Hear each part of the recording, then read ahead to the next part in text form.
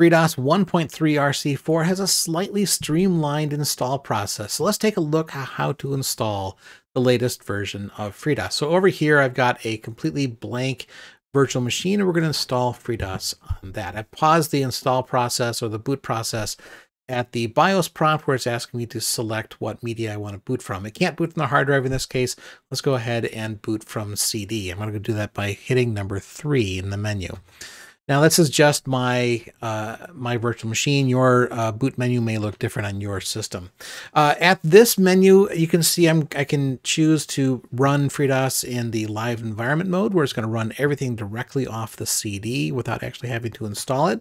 Or I can install to the hard disk, and then down below you can see I can boot from the system hard drive or boot from diskette. But in this case, I want to install to the hard disk. So I'm going to go ahead and select that menu item and just hit return. So the system's going to boot up, and it's going to initialize a couple of things, and then it's going to dump me right into the installer. So right here, it's going to, the first question it's going to ask is, what is my preferred language? Of course, I'm going to choose English, but you can choose other languages on this list as well. And the neat thing, of course, is if you go through each of the menu items, it actually changes the spoken language for the entire install program. And so there's Spanish, and let's go ahead and back up to English. And we'll do an install with English as the preferred language. I'll just hit return. And now here it's going to give me an option to back out of the install if I would like to. It just gives you a reminder that if you're installing this on an actual bare metal machine and you have another operating system on it like Windows, FreeDOS, installing FreeDOS probably is going to overwrite that. So just as an FYI, we always put this message up there. But in this case, we're going to go ahead and select yes, continue with the installation. Now, this is a completely blank hard drive image on my virtual machine. So that hard drive is not actually partitioned. And so first thing I'm going to do is now partition the hard drive. So I'm going to say, yes, partition drive C. It's going to do some things on the back end to try and partition that hard drive for me. In the previous version of FreeDOS, we actually had to run the FDisk program and actually partition the hard drive ourselves. But in this case, it actually tries to do that on its own. Now, whenever DOS boots up, that's actually the only time it reads the partition table on the drive. The partition table is actually what tells you where's the C drive and D drive and things like that. So if you change the hard drive partition table, you now need to reboot the machine so FreeDOS can take it, can read that data. So I'll go ahead and hit yes, reboot now. And so the system's going to reboot. I need to go back into the boot menu in my case. I'm going to hit 3 to boot from CD. I'm going to select install to hard disk. And so again, the installer is going to start back up, and it's going to start the in process over again. So what is my preferred language? It's English.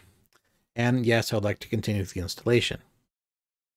Now it detected that drive C actually is partitioned, but there isn't a DOS file system on it yet. And so we need to format the C drive to give it a DOS file system. So I'm going to select yes, please erase and format drive C. And that runs pretty quickly. And then just press any key to continue.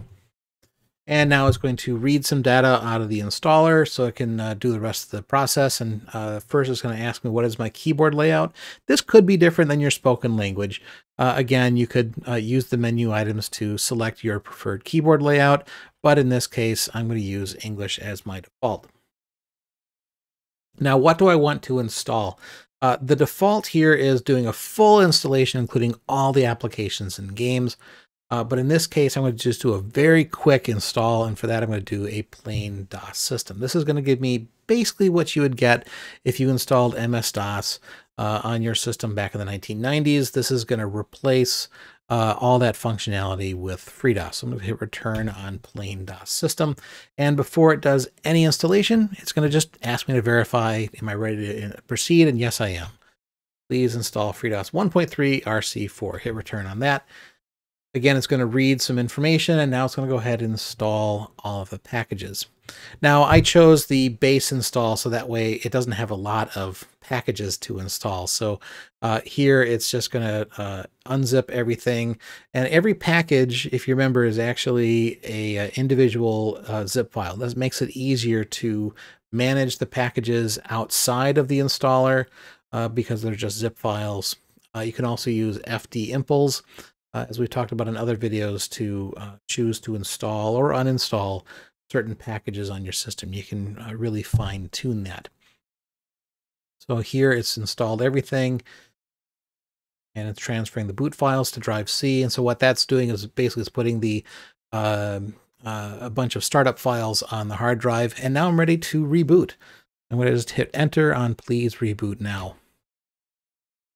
Now in this case, I don't actually need to interrupt the boot process. I can just let the boot process run by itself. And now I'm running FreeDOS. This is the standard menu you get when you boot up the system. So you can pick what memory environment you'd like. I'm just going to let the default happen. And there I am at the command line for FreeDOS 1.3 RC4. So I just wanted to do a quick demo video about how to install FreeDOS on your fresh computer. What'd you think about that video? Let me know in the comments below what other topics you'd like me to cover. Before I go, I want to thank all the people who support me on Patreon. You really do make this channel happen, so thank you very much. Some of you are sponsoring me at a higher level, and I wanted to recognize you especially here, so thank you again. Before I go, join us on Facebook, follow us on Twitter, and consider supporting me on Patreon. And don't forget to like and subscribe. Thank you.